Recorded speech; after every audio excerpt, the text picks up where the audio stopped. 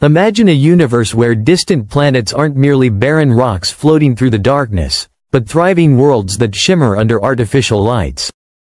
Now imagine that this idea is no longer fantasy. Thanks to the James Webb Space Telescope, humanity's most advanced eye in the cosmos, we may have just glimpsed something that changes everything. Something glowing faintly in the blackness. Not a natural glow like a star or a burning nebula.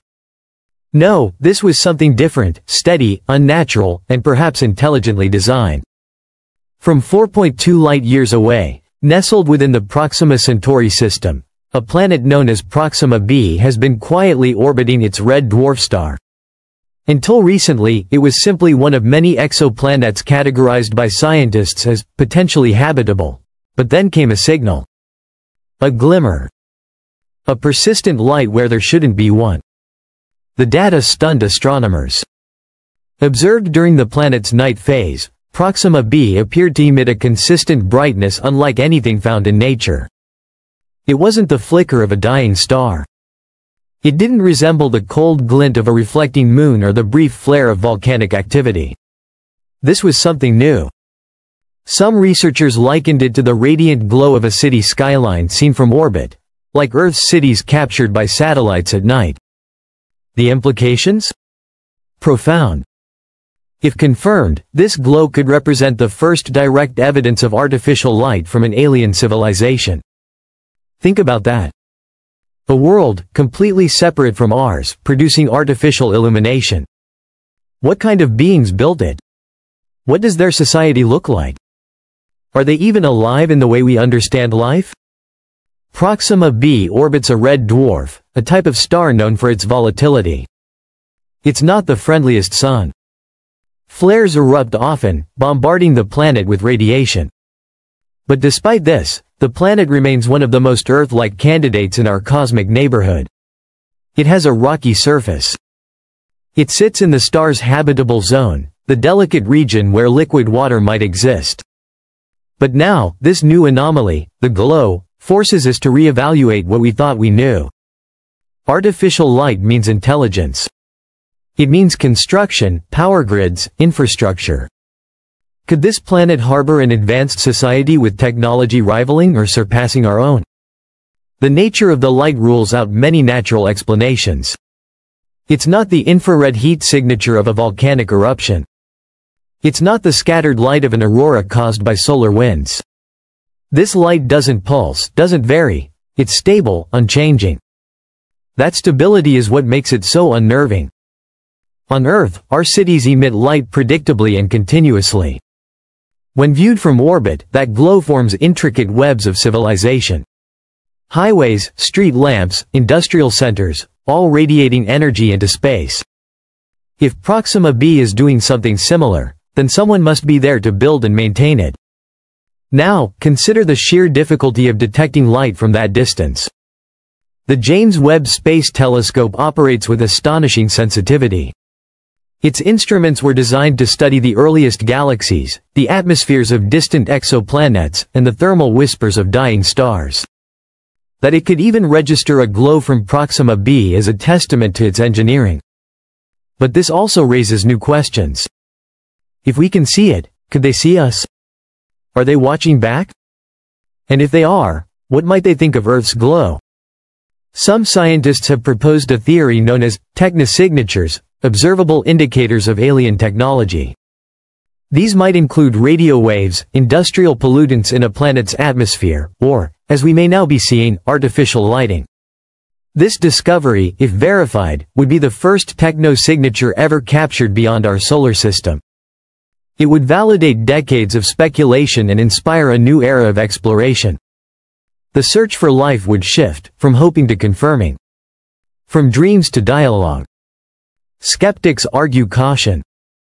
Could the glow be a reflection? A glitch? A misreading of data?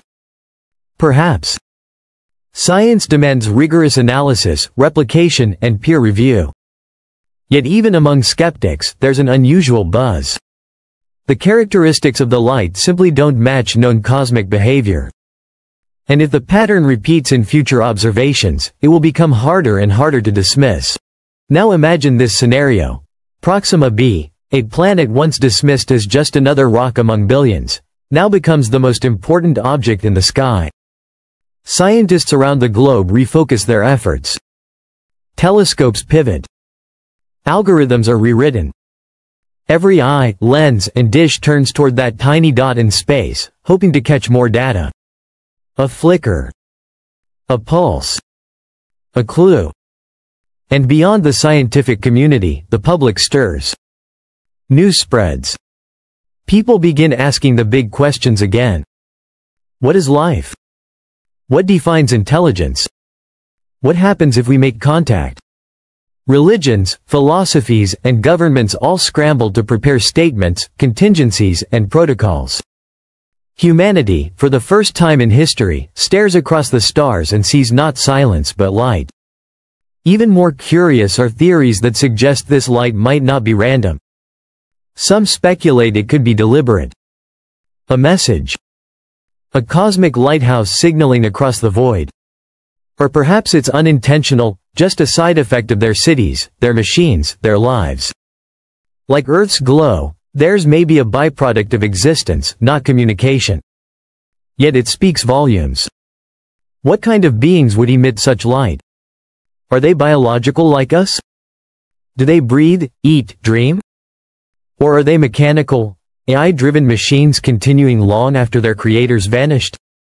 Could this be a post-organic society? One that has uploaded consciousness into artificial forms and continued evolving without biology? If so, their lights might shine forever, long after Earth's fade. There's also the haunting possibility that we're not seeing the present, but the past. Light takes time to travel. The glow we detect today left Proxima B over 4 years ago. If their civilization ended since then, we'd never know until years later. Are we looking at a ghost? The final light of a now dead world? Or is this just the beginning? For decades, we've searched the stars using radio telescopes, sending out messages into the dark. We've listened for patterns, hoping for a reply. But light, visible, unmistakable, and universally understood, may be the answer we've long awaited. It cuts through distance. It defies language. It says, simply, we are here. Governments are taking notice too. Space agencies and defense departments are quietly monitoring Webb's data. If Proxima B harbors life, the geopolitical implications are immense. Who gets to speak for Earth? Who initiates contact? Should we approach with caution, or with open arms? The answers remain elusive. In the coming months, researchers will attempt to confirm and replicate the observations. Independent telescopes will scan Proxima B using different wavelengths. If multiple systems detect the same glow, the findings will become nearly irrefutable. And when that happens, we'll be faced with a choice, whether to watch silently or to respond. The search for extraterrestrial life has always seemed distant, locked behind fiction and theory. But now, with Webb's data and the mysterious glow from Proxima B, that distance has collapsed. We are no longer asking if we're alone. We are beginning to ask when we'll meet our cosmic neighbors. For now, the light continues to shine, silent, distant, persistent. A cosmic whisper in the dark. Whether it's a welcome, a warning, or a simple accident of alien life, one thing is certain. The universe just got a whole lot less lonely.